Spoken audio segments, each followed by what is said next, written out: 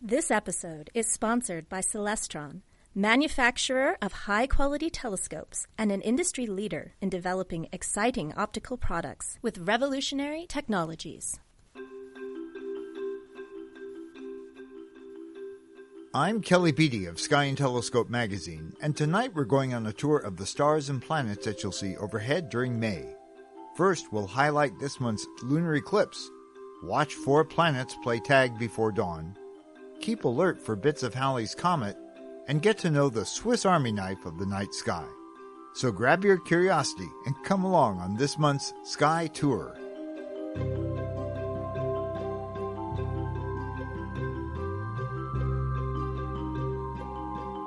We are so used to seeing the moon come and go each month that we sometimes forget how beautiful it really is.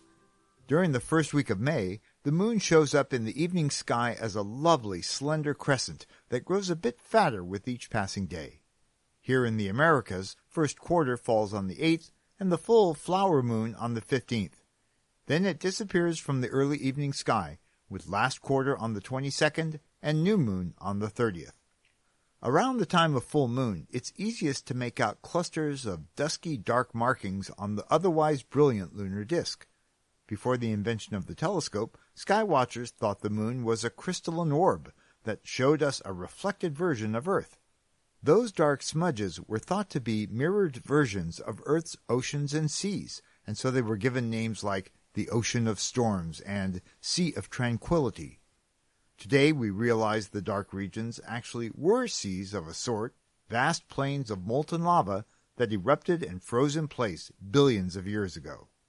And in a charming nod to history, we still know these features by their fanciful, watery names.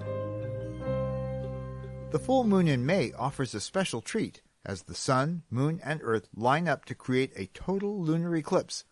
Unlike the lunar eclipse last November, during which the lunar disk didn't quite slide completely into Earth's dark shadow, or umbra, this one will be a no-doubter. And May's event also marks the first time that everyone in the contiguous United States will have a chance to see a totally eclipsed moon since January 2018, nearly 3.5 years ago. This eclipse will be seen well throughout Europe and Africa in the hours before dawn on May 16th.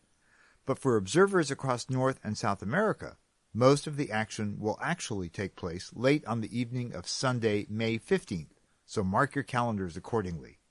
Within the U.S., the observing edge goes to those on the East Coast who will see the moon higher up in the sky than those out west.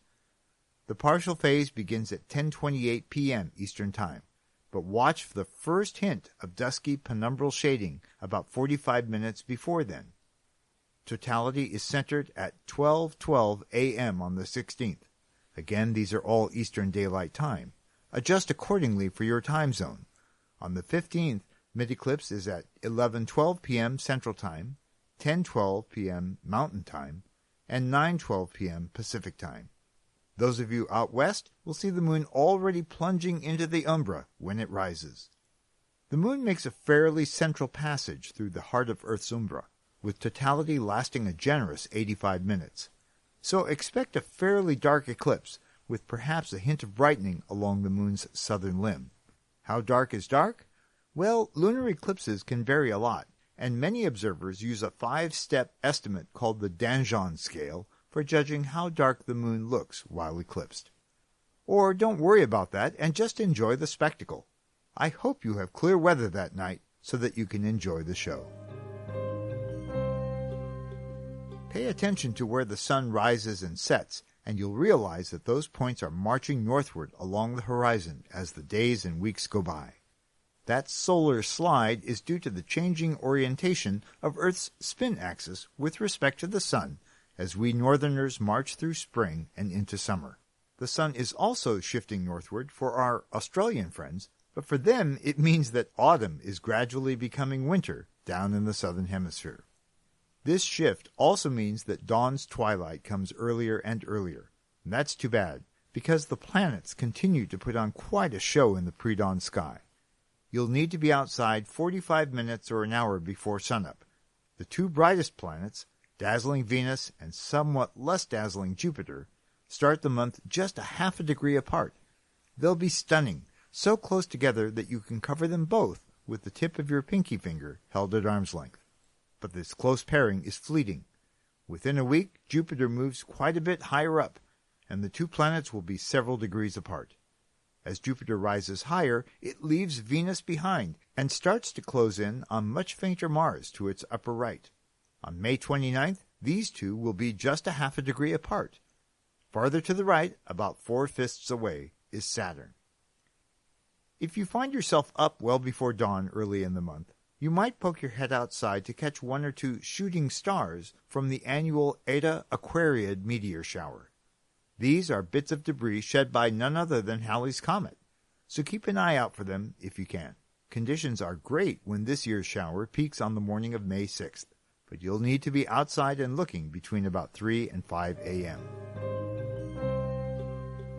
Early in May, you have a great opportunity to spot Mercury in the early evening sky. Find a viewing spot with an unobstructed view down to the western horizon. Make note of where the sun sets, and then look above that point for a bright star twinkling in the deepening twilight roughly 45 minutes after sunset. There's a very thin crescent moon nearby on May 2nd. In any case, time is of the essence here. Starting about May 8th, this little world veritably dives from view, only to re-emerge in the morning sky before dawn in early June. Don't confuse it with the bright and slightly red-hued star Aldebaran, which is to Mercury's left by about one clenched fist. Aldebaran won't look particularly bright, but in reality it's more than 40 times the sun's diameter, and it outshines our star by 500 times. It doesn't look that dazzling because it's 65 light-years away. If you do spot Aldebaran, watch how rapidly it sinks toward the horizon night by night. Nearby is another bright reddish star, and it too is sinking fast. About 2 fists to the upper left of Aldebaran, you'll find Betelgeuse. It's commonly thought to mark the armpit of Orion, the hunter, most of which has sunk from view in the west. But the original Arabic got mangled in translation, and the name probably refers to the hunter's hand. Other translations favor shoulder or arm.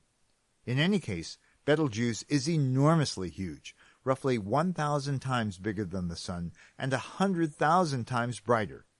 It's about 220 light-years away. Directly above the sunset point, well up as twilight deepens, is a bright star called Capella, a name derived from the Latin word for goat. Swing your view to the upper left of Capella by about 3 fists, until you come to a pair of stars that are roughly equal in brightness. These are the twins of Gemini, with Pollux on the left and Castor on the right. Look to the lower left of the twins for a bright star sitting on its own. That's Procyon, the brightest star in the small constellation Canis Minor, the little dog. And lower down, close to the southwestern horizon as twilight ends, is Sirius, the brightest star in the nighttime sky, and the alpha star of Canis Major, the big dog. The evening skies of May feature one obvious star pattern that just about everyone knows, the Big Dipper. To find it, all you have to do is look up, way up. You should see the Big Dipper looming over you, with its curved handle bent upward and its 4-sided bowl apparently overturned as if dumping soup into some imaginary pot. Even though it's so well known, the Big Dipper isn't truly a constellation. It's what astronomers call an asterism, which is simply any group of stars that make an obvious pattern.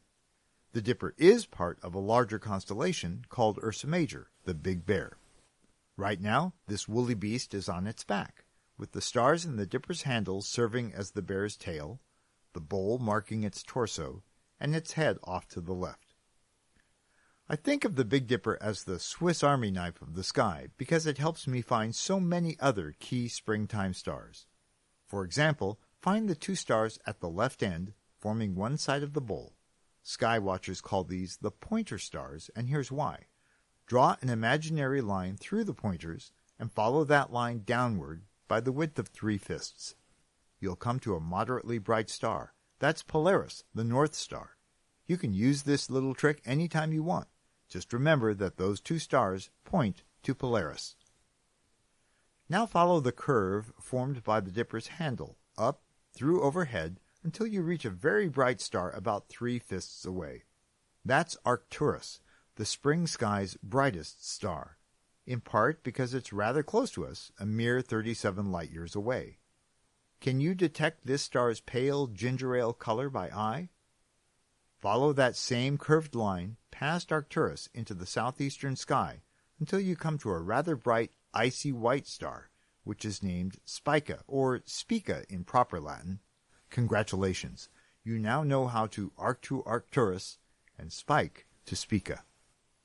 Look a little to the lower right of Spica by about more than one fist for a lopsided trapezoid of 4 stars that are all about the same medium brightness. It's not far above the southern horizon at nightfall. This is Corvus the Crow, though ancient Babylonians knew it as the Raven. In Greek mythology, Corvus is associated with Apollo and Coronis, one of his many lovers. In one version of this story, Coronis had been unfaithful, and Apollo learned about this from a pure white crow. In a fit of rage, he turned the crow's feathers black. Okay, let's return to the present. Go back to the pointers in the Big Dipper. Follow a line through them in the opposite direction, away from Polaris, and 4 or 5 fists later you'll reach Regulus, the brightest star in the constellation Leo. So now you can point to Polaris in one direction, or leap to Leo in the other. That's about it for this month.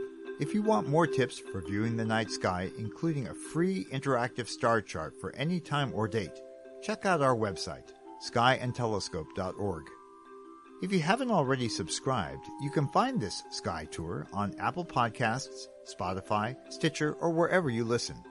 And if you've enjoyed listening, please do leave a rating or review. It'll help spread the word about Sky Tour, and I really welcome your feedback. And if you want to explore the solar system and universe more deeply, check out the full line of binoculars and telescopes available at Celestron.com. Sky Tour is a production of Sky and Telescope, a division of the American Astronomical Society, and is produced by me, Kelly Beatty. Next month, we'll try to spot some of the lesser-known constellations in the late spring sky. Until then, I wish you clear skies.